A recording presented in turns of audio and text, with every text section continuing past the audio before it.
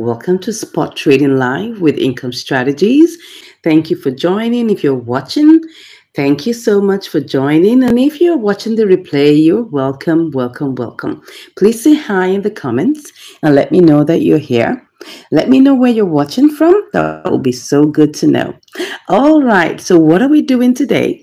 We're going to be doing some good spot trading activities across 4 different platforms. Yes, you heard me right.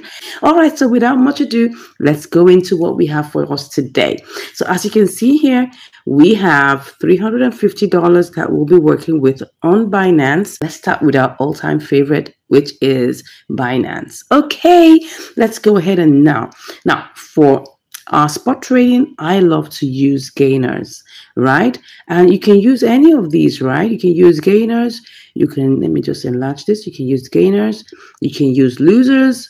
You can use new listings. But my all-time best is gainers. And the reason being that, the reason why I like to use gainers, and let me show you this, is because when a coin is pumping, there is a more likelihood that it will continue to pump at least for another 24 hours. The reason being that when a coin is in pump mode, like someone asked me, what do you mean by pump mode? I'll explain that in a bit, right? When a coin is in pump mode, take a look at this. Don't forget that this is a trading session, right? And we're also having a tutorial alongside with it. Now look at this, right? When you see that a coin is already plus 31.21%, it means that at least in the next 24, and this was just within the 24 hours, time frame. It means that at least it would not fall below 15%. Reason being that there's no way within the next 24 hours that it will totally go flat. No, it will still be in the rise, but it may not rise as much as 31%, right? So I need you to understand that when coins are in pump mode, remember that, especially when we have really nice ones, 31%, 20%, 15%, and there's anything in the range of 10% above, it will naturally, right, still keep that rise within the next 24 hours. Now, I know that there are quite a number of, opinions, and the same thing cuts across. And I'm going to explain this out one more time so that we understand it, right? Take a look at it. I'm just going to repeat this one more time for those of us that just joined us, right? Now, if you're using gainers, let me show you this very clearly. Now, if you're using gainers, right, and take, for example, which of these coins is this? Let's see, that's Cyber. Wow, that's interesting. I haven't seen that one before. All right. So let's say you're using Cyber. Cyber rose up like 31% within the last 24 hours. In the next 24 hours, it wouldn't go below 15%. Now, I'm sure, I know there's some rare situations, right, that people with deep pockets will come around and just sell off. Or maybe people that want to sell off their portfolio and then it will now dump the price. It's possible, but that's a very rare situation. Okay, it's not like the norm. The norm is that if it's 31%, it wouldn't drop below 15% within the next 24 hours. That is the point I'm trying to make here.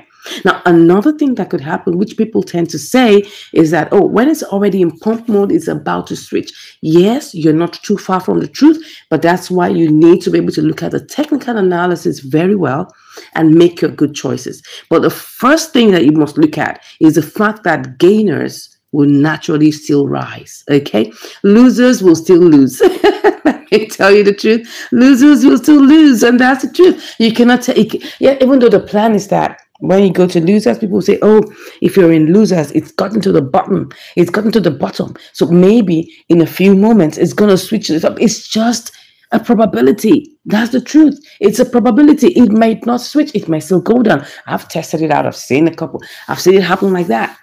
You may think that, it's going to switch. It's going to switch. My dear, it might not always switch. It might still go down. That's the reason why I'm still talking about gainers. Now, what about new listings? The concept behind new listings, and which you need to understand, is that when a coin is newly listed, right, it has the propensity to have a lot of volatility. That's it. Now, take a good look at this. This NTR, it was still new like last week here, because it's just about like not even up to a month old, right? The truth is, it will definitely be on top because it's one of the newest one and has the most volatility. Volatility has to do with movement. Let me just check that out for you so you can understand what I'm saying. So volatility means that it's going up, it's going down, right? It's quite risky in the sense that any new coin is risky, right? Any new coin is risky. And when there's volatility, if you check the order book, you will see it should have movement, right? I'm not seeing too much of movement in this one, but I mean, a new listing is supposed to have movement. People are buying and selling because it's a new coin, right? That means they've done a lot of marketing.